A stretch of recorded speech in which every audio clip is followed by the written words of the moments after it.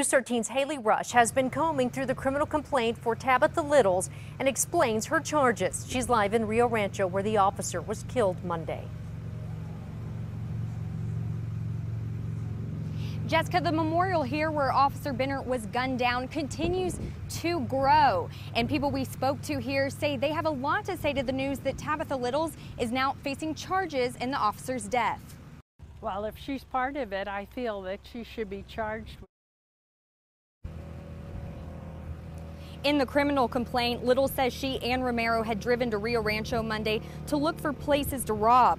Littles claims she feared Romero was going to kill her, so she swerved to get the attention of Officer Benner, who was driving behind them.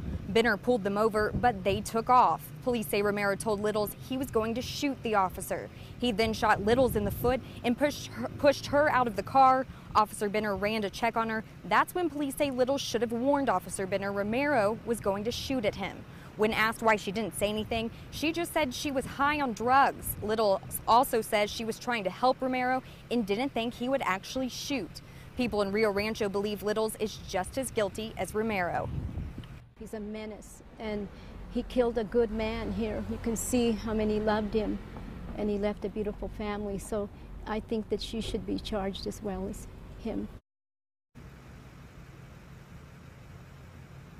Police have charged Littles with being an accessory to murder. Now, if she is convicted, she faces life in prison. Jessica, back to you. All right, thank you, Haley. Littles is still in the hospital and has not been booked yet.